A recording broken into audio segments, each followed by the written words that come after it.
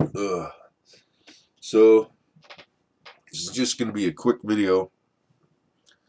This is one of the ones I don't like to do, but I always feel I have to. And I usually feel like I should leave it up, or I feel like I'm trying to communicate with the greater YouTube community out there that might be into the same things that I'm into. That's how we all connect anyway. Whatever. Woke up this morning to some pretty horrible news. I mean, there's no way to make it, there's no good about it.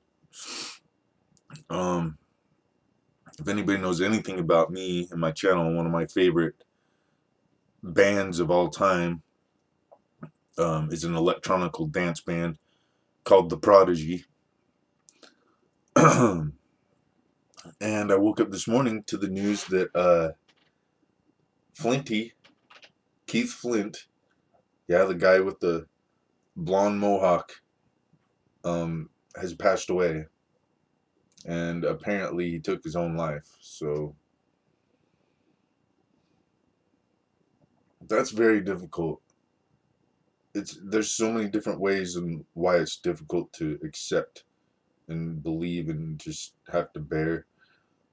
I didn't know the guy. I wasn't friends with him, but his music, he founded that band, and his music influenced me so much over my life. You got to feel it, right? Especially when you've had your own band,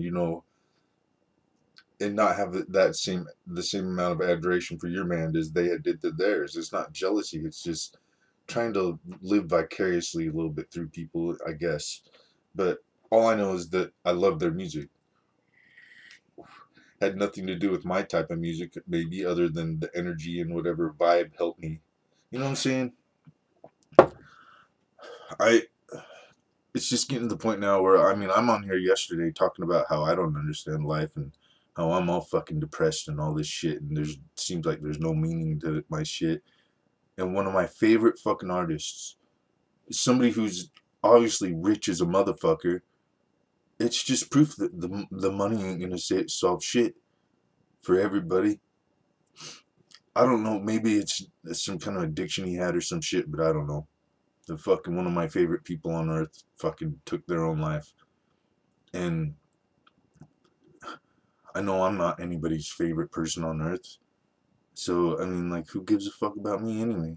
Doesn't mean give me any kind of green light on some shit. I'm just trying to understand it. You know what I'm saying? Like, my life feels fucking horrible lately.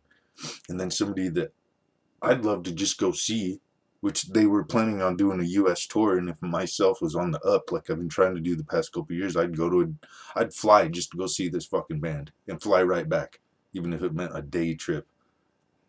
Well, that's not happening anymore. That's not even a possibility anymore because the fucking leader and one of the main three guys of the band just took his own fucking life. So, fuck.